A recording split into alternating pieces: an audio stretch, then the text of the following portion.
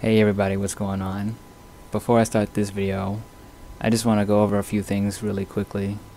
A portion of this part of this review that I'm doing is going to be about the tutorial still, so it's going to be the tutorial continued just for a little bit, because in the first part there's a few things that I missed and some things I want to clarify, so that I didn't do in the last video, that I think I should like really touch up on some more, just for clarity's sake. And also I want to apologize for any wrong information about the crystals and the fragments, because I'm not quite sure when all that stuff was released, because I'm not sure if that was released all together or if it was like in one update and then the downfall update came later with some more stuff. So it's been a long ass time and I wasn't in the mood to just search it up, because when I was putting the video together it got really late and I was really tired, so forgive me for that. So yeah, now let's just get into the video.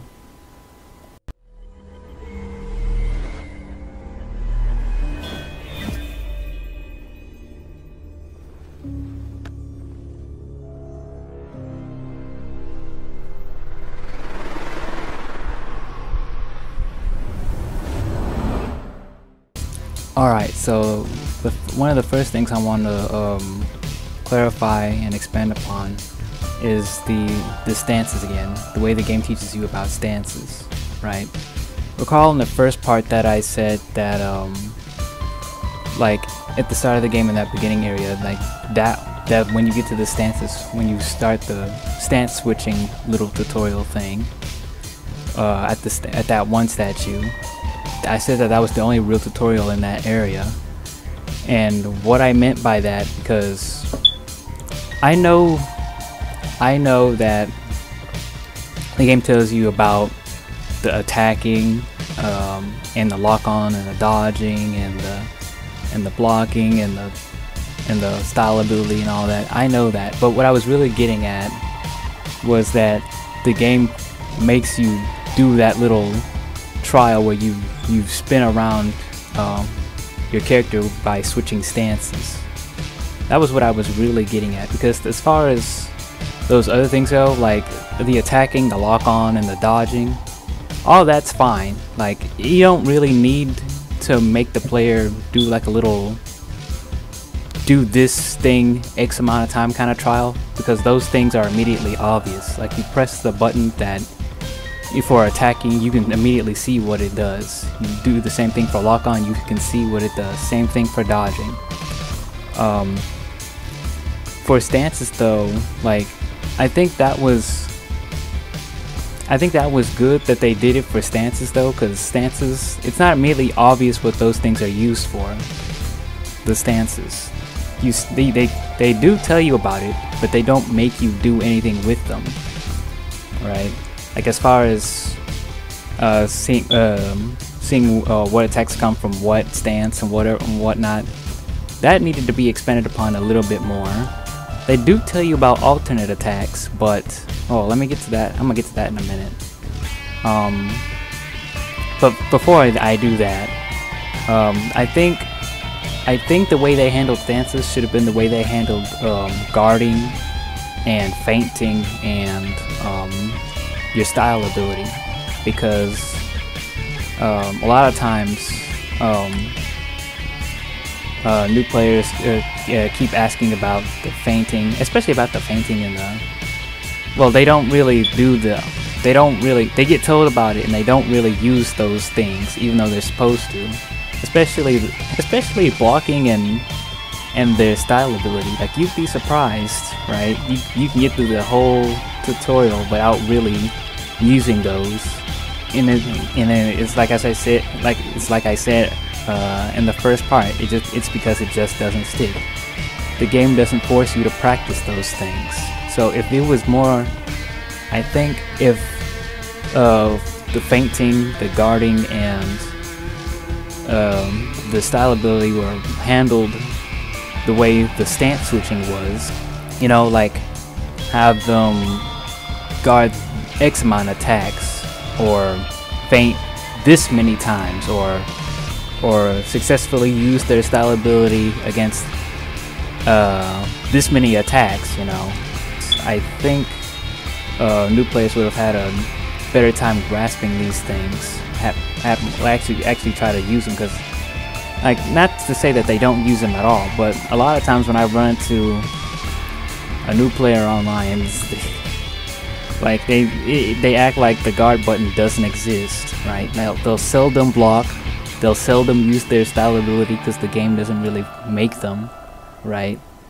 They won't feint either, but like feinting's kind of an advanced concept, so I don't really fault them for that. But still, the game could do better, could do more to really enforce these mechanics, you know, force them to stick. And as for the stances again, right? Like as I said earlier, the game tells you about how different attacks come from each stance, but it doesn't make you practice it like the way it made you practice the stance switching. And again, it's not immediately obvious what the stances are doing, even though the game tells you. So you have to make it to where you can show the player what exactly is happening. And even though it tells you about the alternate attacks, how the alternate attacks are meant to change your stance, that beginner deck that they give you, almost every attack in that deck is changing your stance, whether you press square or triangle for PS4, or whatever buttons it is for whatever you play the game on. So like, it's still not obvious what the alternate attacks are meant for, since at the beginning, almost every attack that you're doing with that beginning deck is changing your stance, right? So, in that regard, that wasn't a very effective way of teaching the player about those things, and especially about the alternate attacks. Alright, and speaking of things that the game doesn't teach you effectively, guard breaks. Breaking attacks, really. Let me just start with that. Breaking attacks. The game has you break through these doors, right, to explain breaking attacks to you. And what happens is the new player will think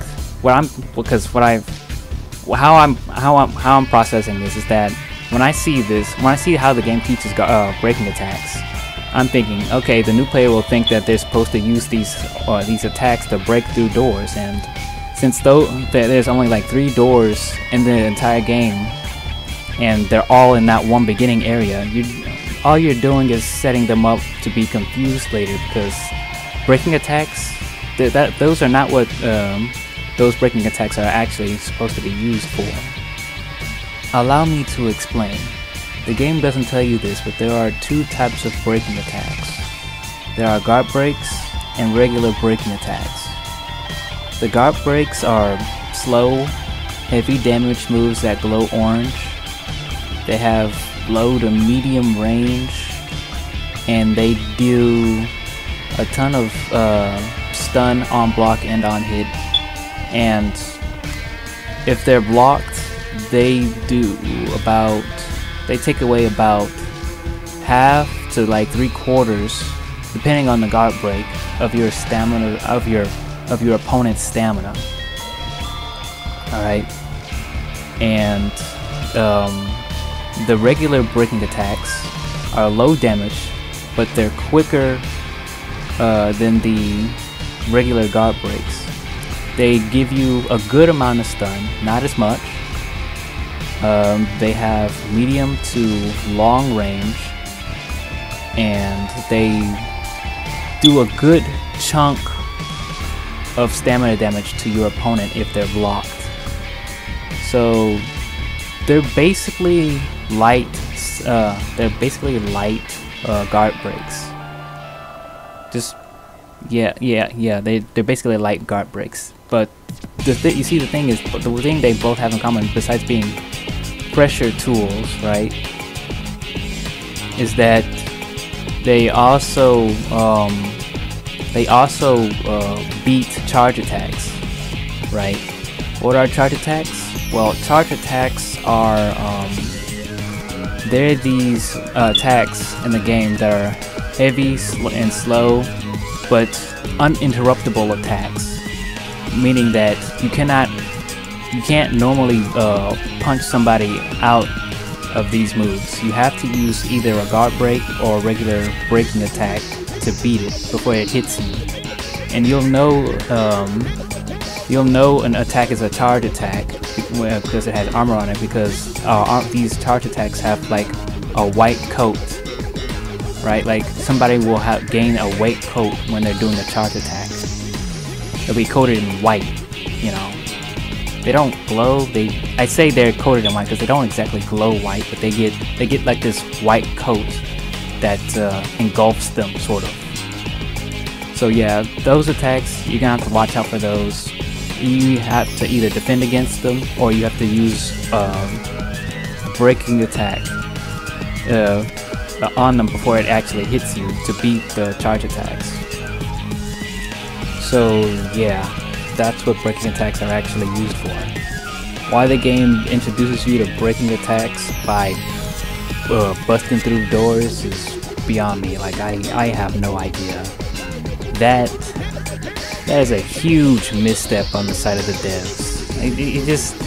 It just doesn't make any sense. Like slow clap, you need to make it make sense. Okay, make it make sense, please. All right, like if you're gonna teach us about breaking attacks or any other attacks with special properties, you have to do it in a way that makes sense.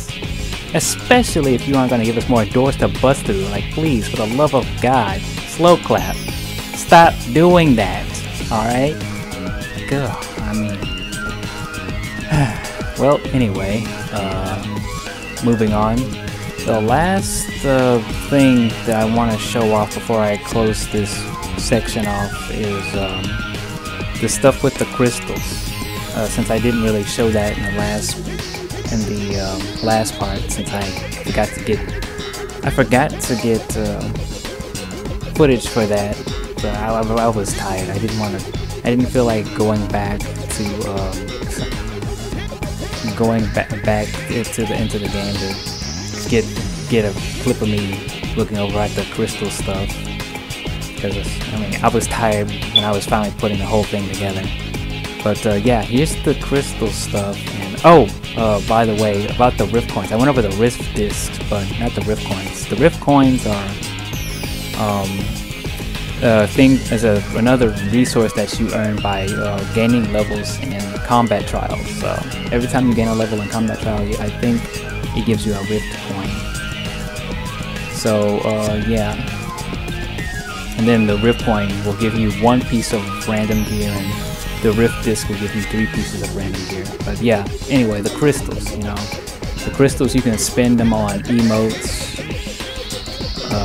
here, and you can spend them on intros for your character for when they go into combat trials. Another thing you could spend the crystals on that the game really should tell you about is your appearance and your stats. Like you can respec your stats. So like, you know, once you reach level 60, then you can respec your stats. But yeah, the game should tell you that. Like I can't tell you how many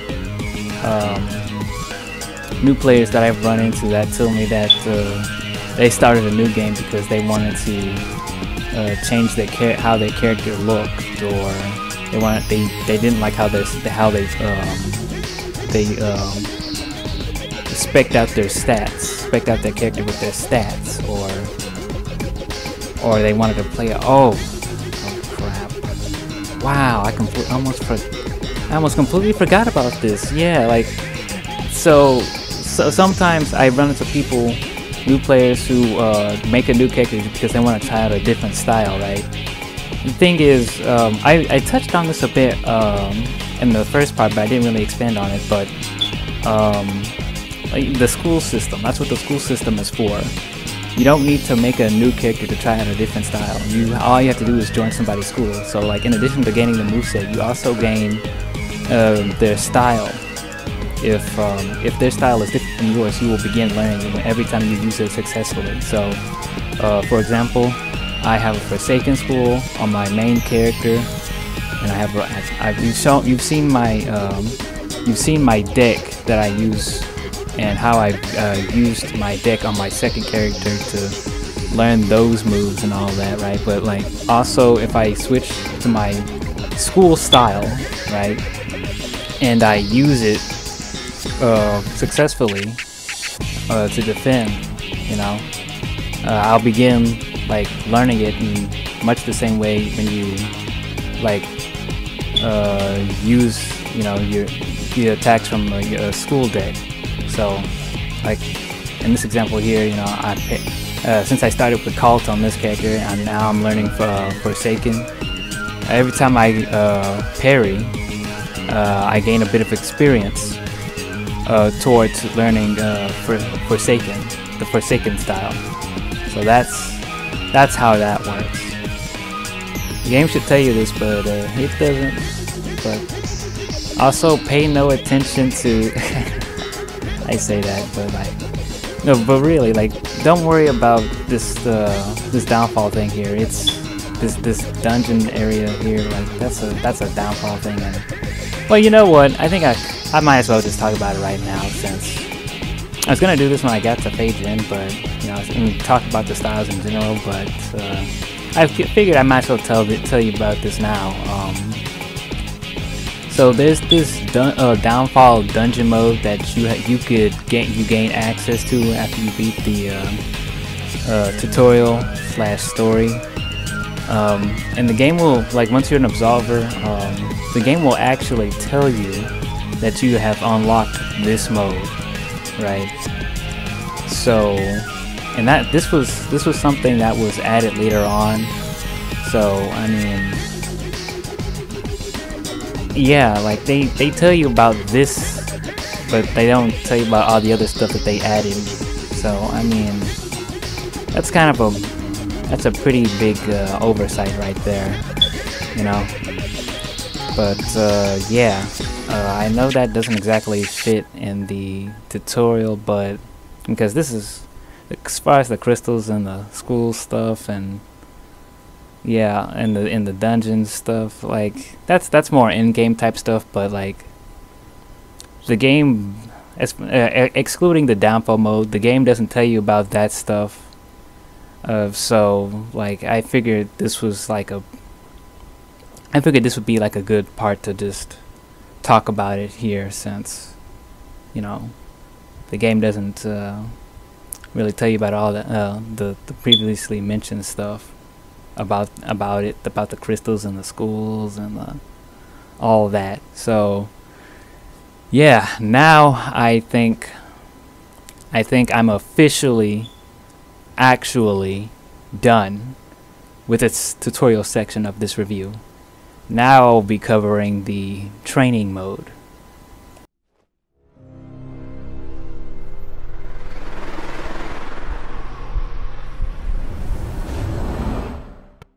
Okay, so as I hinted at in part 1, the training mode is quite lackluster. Don't get me wrong, for what it does do, it does it good. Like it does what it does its job at, just, you know, letting you build your deck and test everything out on the dummy, like see if your deck flows well or the way that you want it to and all that. Like, that's fine. It does that good, alright? But it's missing some very key features, some very crucial features, right? Like being able to practice defending, right? Like there's no way, like I said in part 1, there's no way you can practice your defense in this practice mode. But I look here, look. I know what you're gonna say, right? Just use the NPCs in the open world. that's what they're there for. Practice on them. Well, look, man, like that's not what the NPCs are there for. They're not supposed to be used for practice. Like, you can use them for practice, but they're not. That's not a very good way to practice defense. Okay, all right, maybe for the timing of moves, but like it's not very effective. All right, like you telling me to practice on NPCs, or telling a new player to practice on NPCs, is the equivalent of telling someone in Guilty Gear, like let's assume Guilty Gear had the same issues with its training mode that Absolver does, right? And that it didn't have a way to practice defense, right? That's okay. So like let's just say that, right? That's the same thing. Like telling somebody to practice on NPCs in Absolver is the same thing as telling someone to practice their matchup knowledge against the AI in versus mode. Okay, like bruh. Okay, you tell me if you're ready to properly defend against Maze, a heavy dolphin, and regular dolphin, right? Like, if you tell me if you can tell the difference between those two attacks, right? Or if you're ready to block this mix-up here I'm showing right now, right? That's overhead, low, overhead, or overhead, low, low. You tell me if you're if practicing against the AI in versus mode is gonna prepare you for that, right? I mean, because that's just the thing. It doesn't do that. It's not going to do that because the AI. I mean, it's AI. It's not going to do anything as complex as anything a human can do. A human can think of, right?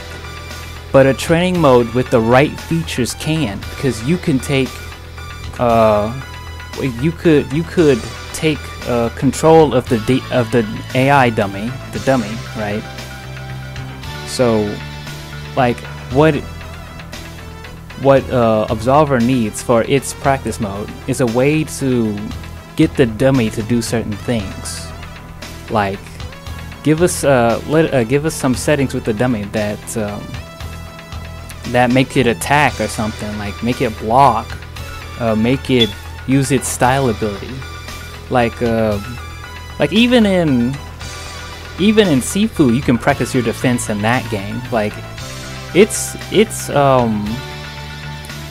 practice mode. You can set the dummy to aggressive, and in some capacity you can practice your defense. It's not great. That training mode is lackluster too, but at least you can, in some capacity, practice your defense, practice parrying, practice avoiding. You know,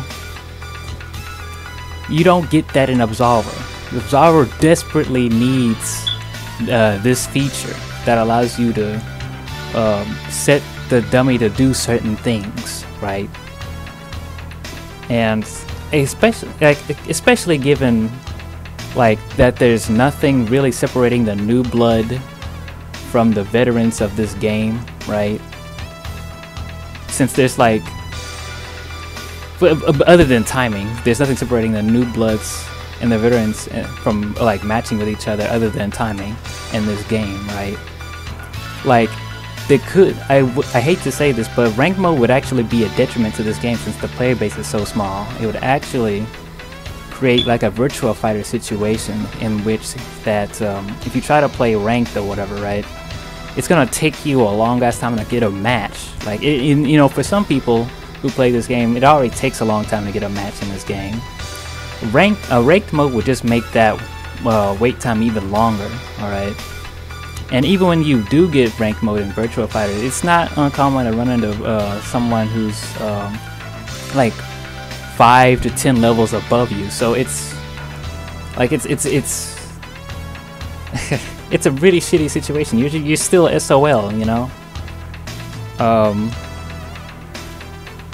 But yeah, like I think as far as like learning practicing your defense goes in practice mode, like I understand that there's a concern with it conflicts with the move learning mechanic, because you're supposed to learn moves in the open world, but like, surely there's got to be some way you can turn off move learning and meditation, right? So you can practice against moves and stuff. And also, given how you can make your own, like, your own moveset and all that, like, Absolver also needs a way to, and for its practice mode, right, its training mode, you need a way to get the dummy to do certain attacks, right? So there needs to be a way to create the dummies, the AI dummies moveset, so you can practice against certain strings as well, you know? Because like, there's so many unique decks that you can make with this game, right? So that's a feature that is absolutely crucial to Absolver's training mode, right? Yeah, so let us customize, like, give the dummy like a empty deck for us to customize so we can practice, you know, certain strings. And you know, you can have the dummy do it like automatically, or you could like create a playback feature like the way Guilty Gear does. Like, Guilty Gear has a playback feature, so you can practice against certain setups or like different mix-ups and whatnot. Like, take the dolphin again. Like, Mei has 2 different versions of that dolphin attack, and I can actually practice for it by like recording her doing the attack, right? And then like in a record slot, right? And then I can record her doing the heavy version of that attack in a different record slot, and then I can just have it like play randomly whenever I like set the dummy to playback mode, so I could practice the difference between I can practice defending, and I can see the difference between each version of that attack, and know how to defend against it, and know when it's my turn to attack and when it isn't, so I don't get counter hit, right?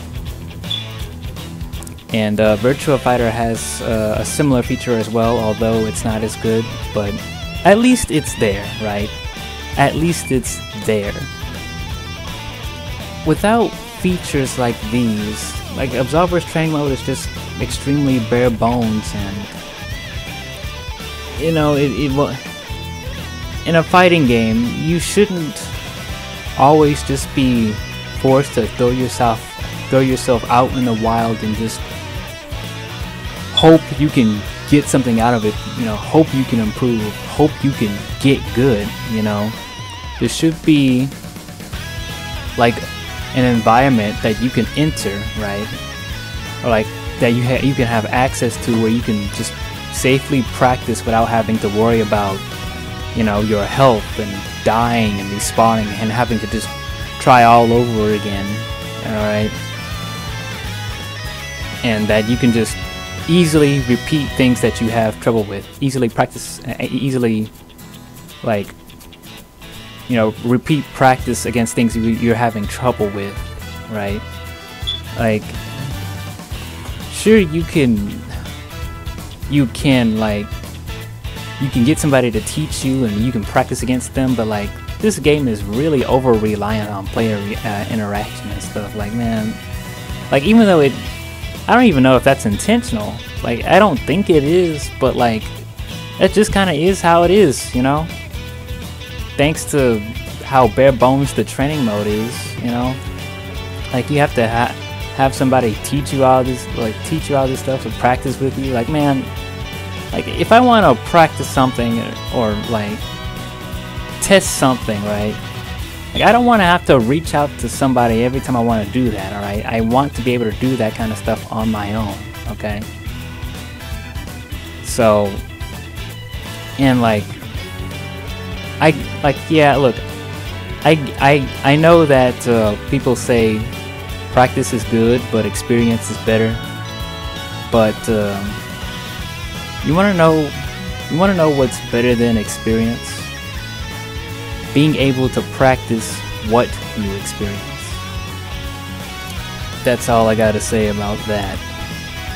Anyway, I think that's gonna be about it for this part.